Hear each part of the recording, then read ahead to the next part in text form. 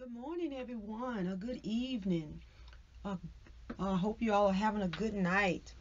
It is Lakeidra. I thank you all for joining me on today. I pray you all are having a blessed day, and I'm telling you, you will. Hallelujah. If you haven't, you will. God is going to bring to you a powerful word on today, so get yourselves ready, get prepared, because the Lord's word is about to show us the truth.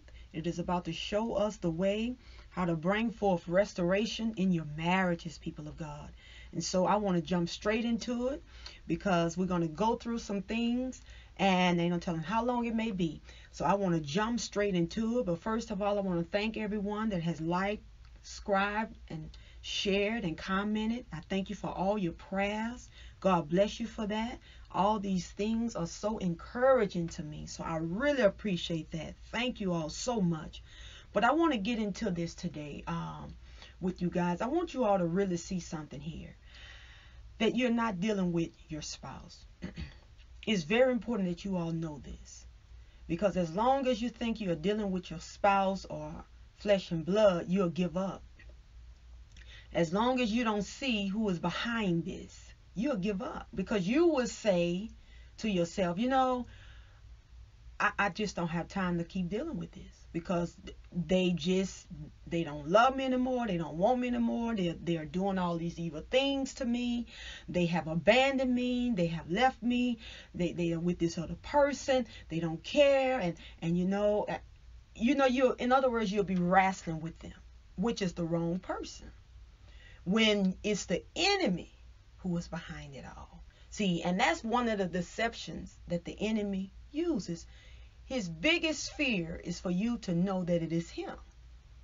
Well, why? Because he knows that you can cast him out. He knows that by your words, you can be free. By the words of God speaking out of your mouth, or being spoken from you. And so his biggest fear is for him to be exposed. Because he knows that if you come to your spouse and not tell him to get out, he is allowed to stay. Because he only can obey what he hear you say. The Bible says that, right? Jesus tells us in Luke that he have given us power over all the powers of the enemy. Okay, so by your word, you can tell him to go. So he's afraid that if you find out it's him, that you're going to come and attack him. And therefore, he won't be able to remain in that house, which means your spouse, who is the house. Remember that. Jesus talks about us being the house. So, you seeing him being the one that's there, then he say, oh goodness, the cover has been blown. Now I'm about to get cast out. Okay, now I'm going to show you in a minute about that. So remember that. Get your eyes off of your spouse, because as long as your eyes is on him, you're going to see the wrong one, and you're going to miss every time. The enemy will stay there. So it's because, remember, it's warfare. So you have to make sure you are coming to the right enemy. And I'm telling you, it's not your spouse. I know you may think it is. It looks like them. But it's a spirit behind them. And many of you all know what I'm talking about. You have seen it with your own eyes. You have heard it with your own ears. You know that the things you're seeing is not your spouse. And that's why you can't believe it. And some of you all are seeing these terrible things happening so bad to you, it'll make you want to give up. But you won't give up as long as you know who is behind it, that they are under another influence. Okay, and so we're going to get to that. Let's get to this real quick.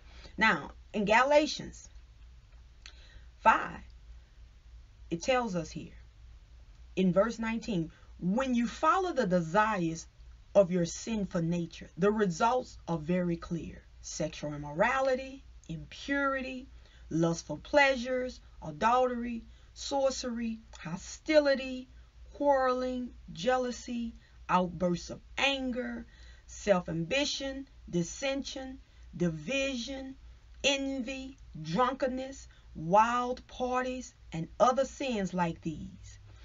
Paul says, let me tell you again, as I have before, that anyone living that sort of life will not inherit the kingdom of God. So we already see that if this being someone's lifestyle, the kingdom of God is not there. They have not inherited.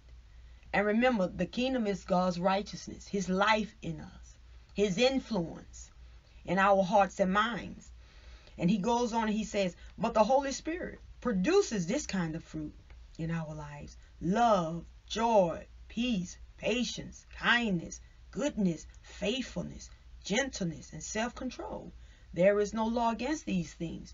And so we can see here that when the Holy Spirit is there, we'll see these good things of righteousness.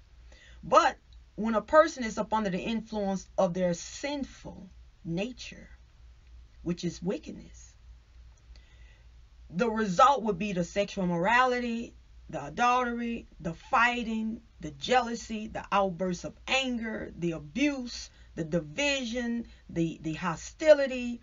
There will be a lot of conflict. There will be division. Of course, adultery, and adultery, and sexual behavior, sexual sin. Well, what is happening? They are up under this nature of theirs that is caused by wickedness. It's a force. It is something else, and we know that it is not the Holy Spirit. So if it is not the Holy Spirit, or if it is not God who is the Spirit, who else is it? It's another spirit. And it is tied in with the nature of our flesh, with humankind. And so when you see these things happening, you already know that it is not God, it is someone else. It is evil. It is ungodliness. It is unrighteousness. This person has not been born again. The righteousness of God is not there. Okay? And so I want to go further. Because I'm going to take you all deeper with this. Now, in Colossians 1, it says in 21, this includes you who were once far away from God.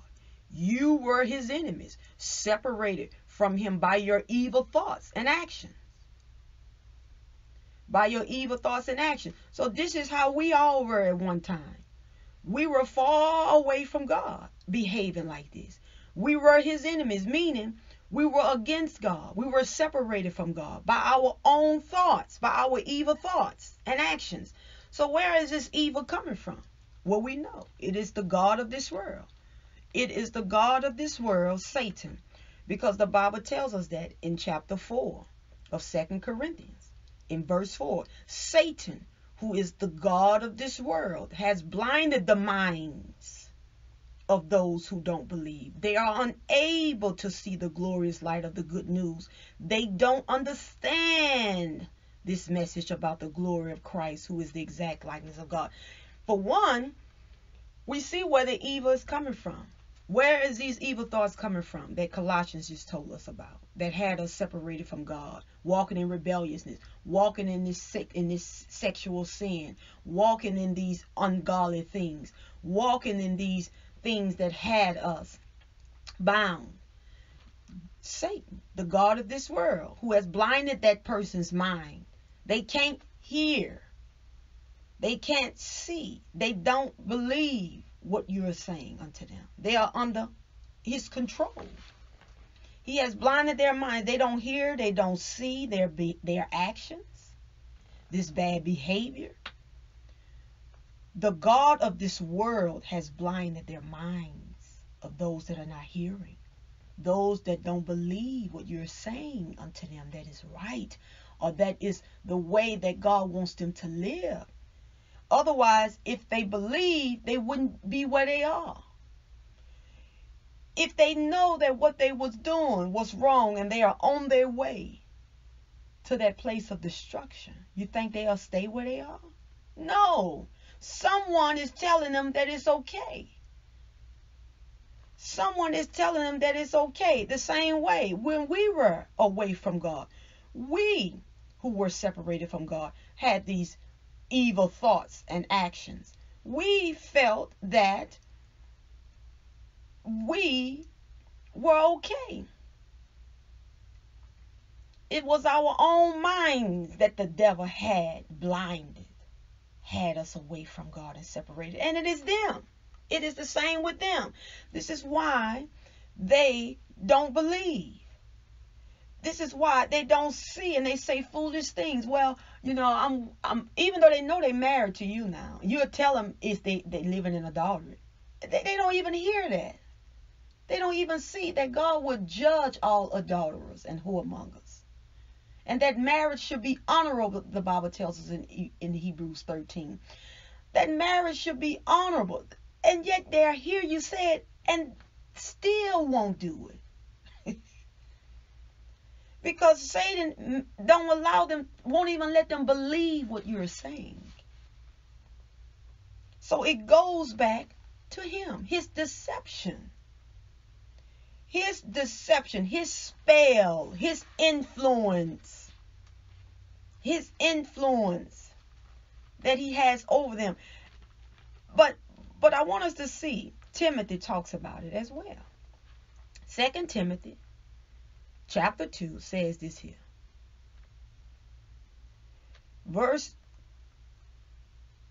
26. We'll look at it here.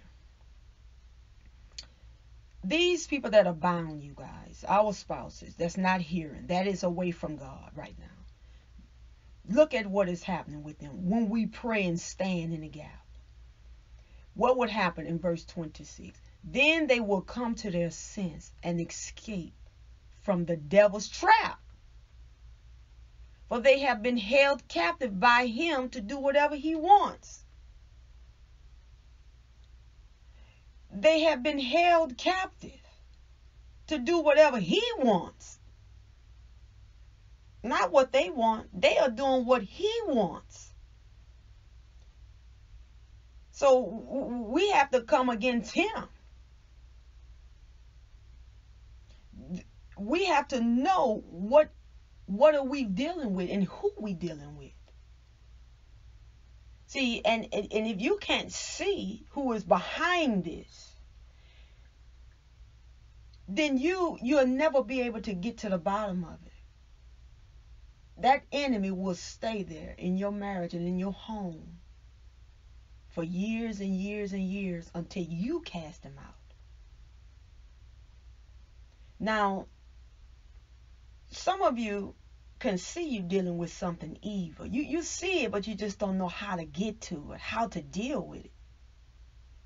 You don't realize, some of you don't know about warfare. You don't know what you're supposed to do. You don't know the principles. But let me tell you, you have been given spiritual weapons. The power of God is in your tongue, is in your mouth. Life and death. You can decree and declare a thing. You can say to any mountain or any devil, get out. You might have to say it for a while, but eventually he's going to leave. Look, I'll never forget, I had this spirit of fear had attacked me years ago, you guys. When I first had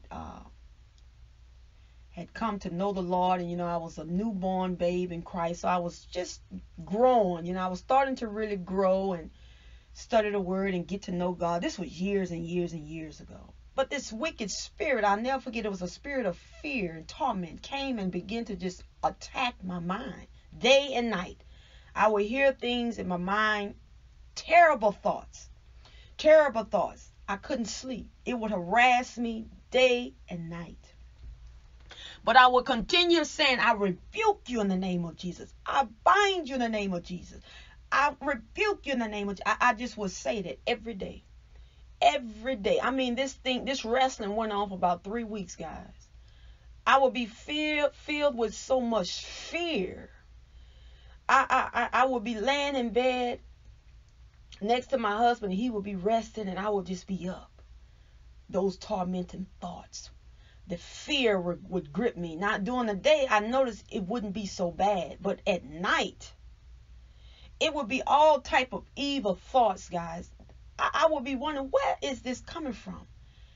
and it would have me filled with fear.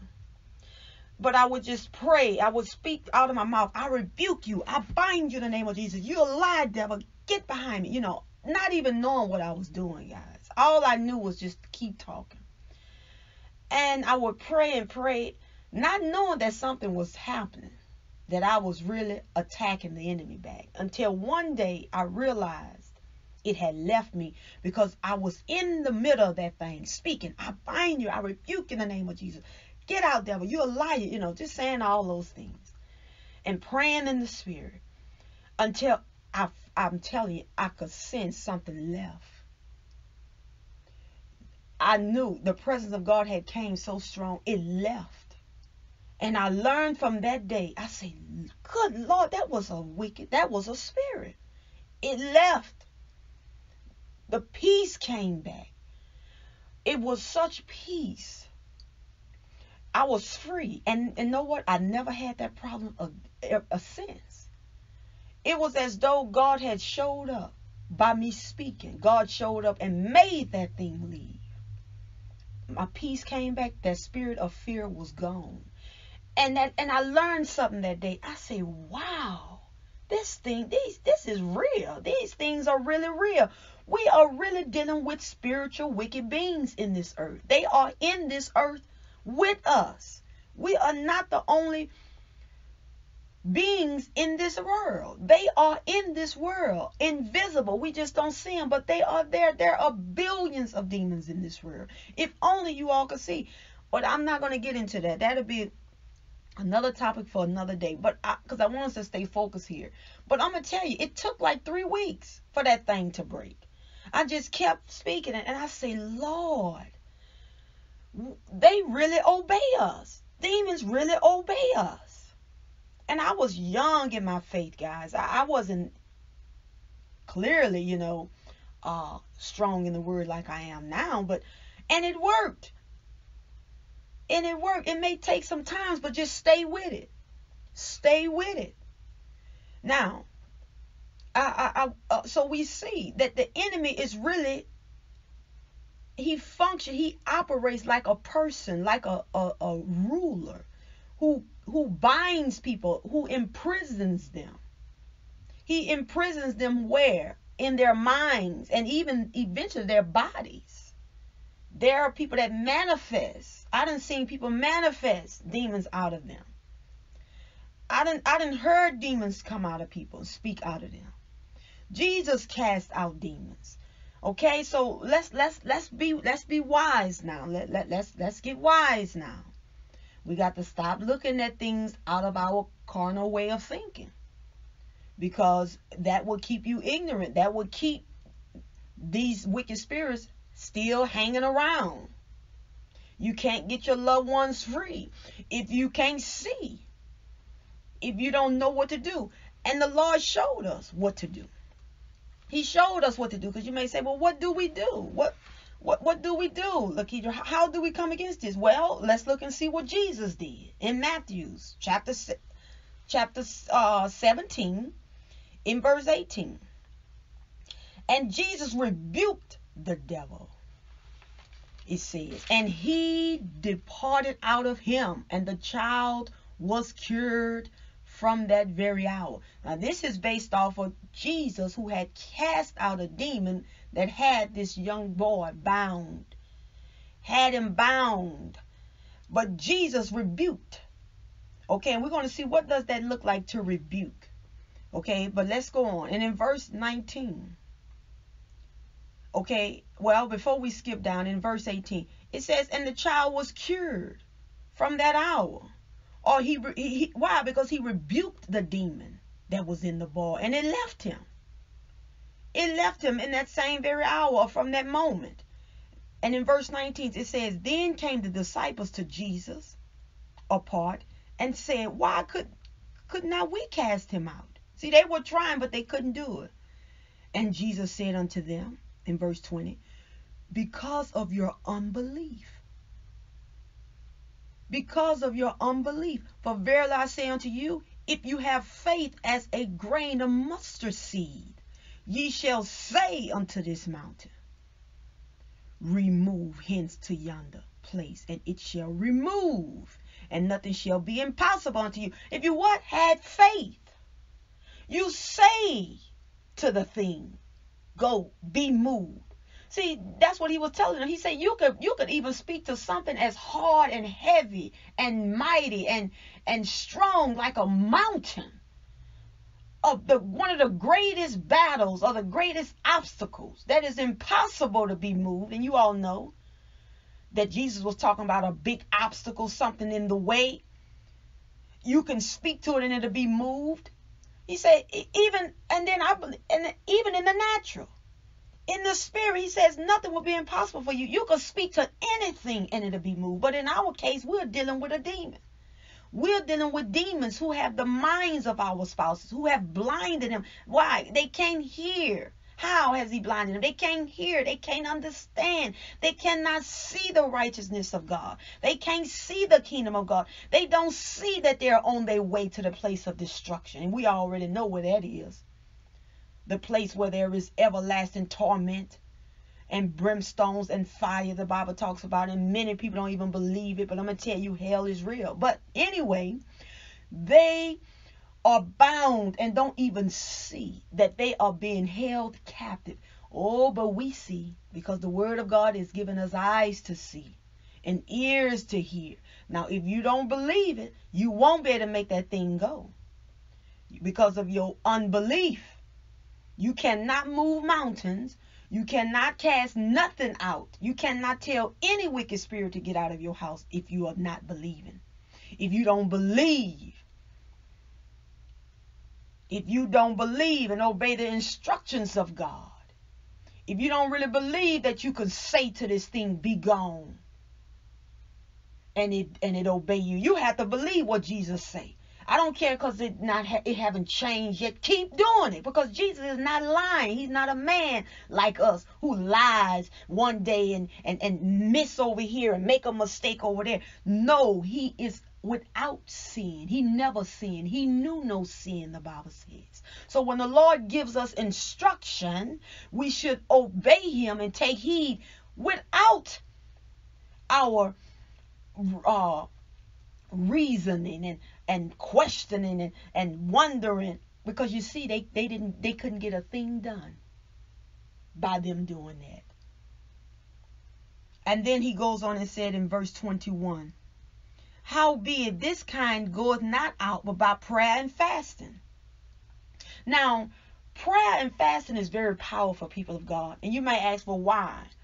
Because fasting, like I said, it brings our fleshly way of thinking, our fleshly way of seeing things, or our human way of seeing things, or our human way of hearing things, and our human way of understanding things. And it causes you to understand and see from the way God sees it, which means you would have the faith. You will have the faith, and you will also be able to see and understand and have the wisdom to make the mountain move or to remove this situation out, because God will be leading you. So it helps you to receive help from God. Fasting and praying helps you to receive the help you need to make this devil go. Okay? So it's not like you punishing your body, people of God. Look, you're not punishing your body here. Jesus already been punished for us. Okay? So you're not beating yourself down with this, this legalistic idea. Oh, let me hurt myself. Maybe God will hear me if I starve myself to death. Okay, no. That's not what fasting is about. Fasting is saying, Lord, I need your help. Therefore, I bring my body down under subjection that has no power to do this. And I'm asking you for your help, who is able to do all things. So I'm showing you, Lord, that my flesh has no power. This is why I turn away from what it wants. I turn away from giving it what it desires, and I surrender myself unto you. And like I said, you guys, that's like a love language to God. He loves when we come to him out of humility and meekness. The Bible says he will raise us up. Okay, so it's a way of humbling ourselves so we can receive the help from God. And that's what the Lord says. You know, you got to humble yourself. You got to do it with prayer and fasting. And that there is a time when the Holy Spirit will lead you to do that, so you can see clearly. You know, I'll never forget, I heard a young lady talk about that. That when she was fasting one time, she didn't realize that something was about to happen later on that week. But she just was led to fast, as she normally would do. But something happened while she was in the middle of that fast, days, you know, as days had went on. Because I think she said she was like on an 8-day fast or something. But I think she said something happened and took place around about like that 4th day of the fast. And her son was attacked. Something happened to him where he got injured real badly. And she didn't know what to do. It looked like she was going to have to rush him to the hospital. It was her baby. And she said because she was still fasting, she had been fasting that week, the Holy Spirit began to allow her and give her words to say. Because she was panicking at first. But all of a sudden, she says it was like the Lord took hold of her and began to show her and help her to say what needed to be said. And one of the things she said, the Holy Spirit had her to begin to pray and say, Lord, I thank you that you love my child. You love him so much, he's healed right now. And she said instantly her child was healed. You see, because she was open to the Spirit to lead her, because she had been on that fast. God had gave her the strength, helped her to pray about things she didn't even know she was going to have to pray for. See, so fasting, in other words, guys, it keeps you in line with the Holy Spirit. He can easily lead us when we're fasting and praying. You could see and understand better. You can hear better. Okay? So the Lord that was preparing that young lady, or that sister in the Lord, she didn't know that trouble was ahead. So the Lord is letting them know, and was letting the disciples know, that fasting and prayer is a powerful weapon. It'll help you win battles when you're on the attack. And so I'm telling you, I saw a lot of things break in my life. You know, and I was able to hear a lot of things happen. I was able to hear in the Spirit when I would fast. This is why I've been able to see a lot of things and know a lot of things. You know, it was not out of my own flesh. It was because I was able to hear by the Spirit, and fasting and praying will give you the answers you're needing from God. And so the Lord was letting them know, you should have been fasting and praying, because there are demons that you need to have the wisdom to have in order to overcome them. There are demons that it's going to take wisdom, the wisdom of God, to outsmart. And so the Lord was letting them see that, for one, you don't have faith. You don't have faith because you don't believe. But if you would have been fasting and praying, you would have been able to see and believe. And then you would have been able to stand against this demon. But in your flesh, you won't be able to do it. So, guys, I'm telling you, you stay with it. Because you may not see things happen right away. Like I told you, battle sometimes takes weeks and weeks and maybe months. It all depends on what type of struggle you're in. You know, these people, our loved ones, our spouses, you'll be surprised what all they bound with. We went down the list in Galatians. What did we see? Adultery, witchcraft, sorcery, deception. We saw anger. We saw division. All types of sinful behavior that has them away from God. The enemy has them captive. So it's by speaking and casting out, I rebuke you, devil, in the name of Jesus. Let go of my marriage. Steady coming against him. I see is you. You loose my husband's mind, or you loose my wife's mind, Satan. I bind you in the name of Jesus. It is written, I see you are the one who is causing them to do things that you want them to do. So I bind you in the name of Jesus. Lord, in the name of Jesus, I pray that you will bring them to repentance. Open up their eyes and ears. Because Satan, I see, has blinded them. But Satan, I bind you. I command you to take your hands off of their minds. Take these blindfolds off of them. You know, and it is the truth. That is exactly what we do, because you see now what is going on in the realm of the spirit. You see now what you're targeting. You see now what you're able to stand against and what you're wrestling against. And so that's the key, you know, seeing what to go after, seeing the problem. You know, it's like a doctor. He cannot help his patients be healed if he don't diagnose and see what the problem is. He's not going to know how to treat them. Well, it's the same with us. You're not going to know how to get rid of the problem if you don't see that it's a wicked spirit behind it, or some demon that has come in, because he has the whole world under his control. Those who are away from God, they think it's them, or you might think it's them. But that's the greatest deception that Satan could ever have a person in, when he won't allow you to see that it is him. And my heart goes out to so many of people who I hear say, well, my spouse doing this. He knows what he's doing, or she knows what he's doing. Okay, well, that's what the enemy wants you to believe. Because as long as he see that it is, long as he can get you to believe that it is them and not him, well, he could stay there, and therefore you won't be able to say get out. Because he's afraid that's what's going to come out of your mouth. But if you don't believe that your words have power in them, he could make you give up and stop commanding him to come out. That's what he's trying to do. He's trying to get you not to believe that your words are working because you don't see anything happening. But if you only could believe the word of God, that when you say to the mountain, or when you say to him, go, it's going to happen. If you don't believe that, trust me, you won't say this too long. You're going to give up and go back to what? Oh, my spouse did this, my spouse done that. You're going to go back focusing on the wrong person. And the enemy going to say, oh, phew, thank you, that was close. Whew.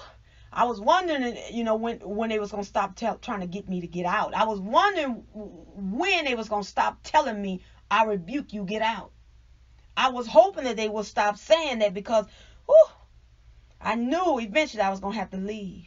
Because God was going to see that I leave. See to me leaving. Because he has given them authority over me.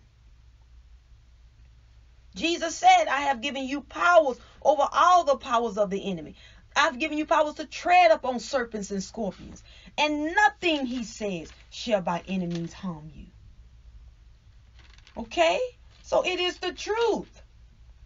It is the truth, people of God. But if you don't believe it, you won't be able to make the mountain go, and you won't see this enemy come down. But it will, as long as you declare and speak him. Speak over the situation and command them to go. You see who has them. You see who has your spouse. You see that talking to them doesn't work. It's someone else there. Okay? Now, I'm not trying to bring fear or spook anyone out, but it is the truth, guys. Okay? The Lord is not, look, there is no lying in him. If he says you speak, you can say go. It doesn't matter if it's a mountain in the way, it'll obey you. I've given you powers over all the powers of the enemy. I've given you powers to tread upon serpents and scorpions, and nothing shall by any means harm you. But you have to obey and do what he says. You have to do what he says, like he told Moses. Moses, stretch out your rod over the sea and command it to open up, so that the children of Israel can cross over on dry grounds. Take your authority, Moses. Or go to Pharaoh, he had said, and command him to let my people go. Or he will say, speak right now and send forth plagues. Balls came. Frogs came against Pharaoh. Flies came. Balls, you name it. Famine came. Every time Moses stood against Pharaoh, destruction was steady hitting Pharaoh.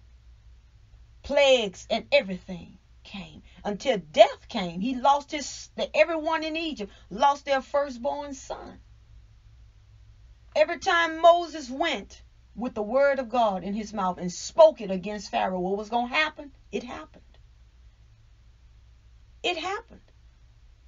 It didn't happen right away, but it came till he had to finally let go. So every time you go against this enemy, you may not see what's happening, but it is happening by your words, God's words that are in your mouth. Why do you think these things are written in the word? So that we could see and know the truth and have wisdom and see who is this devil? Who is Satan? What does he do? How does he work? What is his plans and purpose? Well, these things were written so we may know the devices of the enemy. So we won't be ignorant to his devices, Paul says. Okay? And so, excuse me. Precious people of God, this is it. Stay with it. All right? And now I'm going to pray. I'm going to pray. Lord, we just thank you for opening up our eyes and our ears. We thank you, Lord God, for your word that is truth. And right now, Father, we all come together and we rebuke the enemy. We resist the devil and we command him to let our spouses' minds go. We say, let their eyes be open. Devil, we cast you out in the name of Jesus. You will not have these marriages. You cannot have them. They are not yours. We take them in Jesus' name. We come against you in the mighty name of Jesus. We see you. You are not hid. You have been exposed, devil. We have put you on notice and we cast you out. We say, demon, flee. Get behind us now. In the mighty name of Jesus. You are under our feet. It is written. Jesus has spoken. He says that we can cast you out. Order you to leave and you shall obey us. And we know that it is done. In the name of Jesus, our spouses are free. They are being released. They are no longer being held captive by you. You are no longer going to control their minds. You are no longer going to cause them to rise up against us. You are no longer going to cause them to walk in rebelliousness against God. You are no longer going to cause them to be ruled by your powers. Get out in the mighty name of Jesus. Get out. The blood of Jesus is against you. We come against you right now with the sword of the Spirit. You have no power, no dominion over God's people. Right now, devil, we are not afraid of you. We have authority and power over you. Now get out of our homes and marriages. Take your filthy hands off. You are out. You are out. And we know you are out. You are trembling because you are bowing to the name of Jesus. And we thank you, Lord God, for showing us this truth. Thank you, Lord God. We believe it. You have settled it, Lord God. It has been settled in heavenly places. And we obey your authority and your commandments this day, this evening, or this night, in the name of Jesus. And we thank you, Lord God, that victory is ours. Victory is ours. Thank you, Lord Jesus, for it now. We praise you in the name of the Lord. Hallelujah. Thank you, Lord. Thank you, Lord. We receive it. Lord, this is for everyone who is listening. I stand in the gap. I stand in agreement with them. Everyone that is listening, let them see that it is done. In the name of Jesus, we thank you for it now. Oh, we thank you for it. In Jesus' name. In the name of Jesus. For we are wrestling not against flesh and blood, but against wicked spirits and powers that are in high places, and they are commanded to go in Jesus' name. Hallelujah. Amen and amen and amen. Hallelujah. Thank you, precious people of God, for joining in with me on today. And remember that God loves you, and I love you too. Until next time, okay?